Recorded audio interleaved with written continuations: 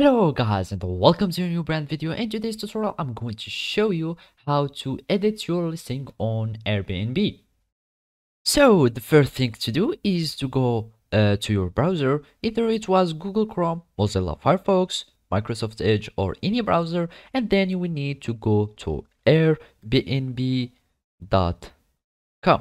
So after you click on it, you will be taken or redirected to the Airbnb website, and then you will need to create an account. So basically you will need just to click on this icon here at the corner. You click on it, and of course you are going to click on sign up, and after that you can either sign up with your phone number, or you can sign up with these alternative accounts, either Facebook, Google, Apple accounts, or your email.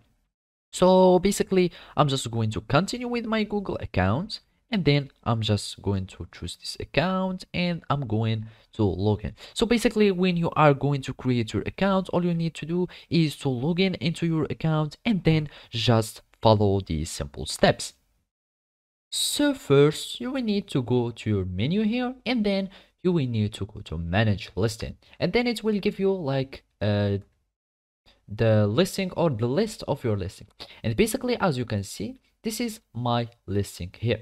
So basically you can edit your listing by go to insights, for example, and then you will see all the listings, or for example go to menu listing, and here you can find your listing and everything that that is in your listing. And basically you can manage its images, you can manage its anything. You will find every information of your listing here in the host dashboard.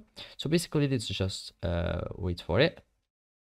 So as you can see, after you click on your listing, you will find here all the picture that you have added or anything else. So basically to edit it, all you need to do is to click on the edit button, depends on the information that you want to edit.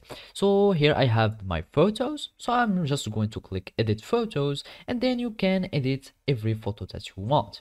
Also, this can apply to anything else, like the policies and rules and everything else, like the cancellation policy or refund policy, etc.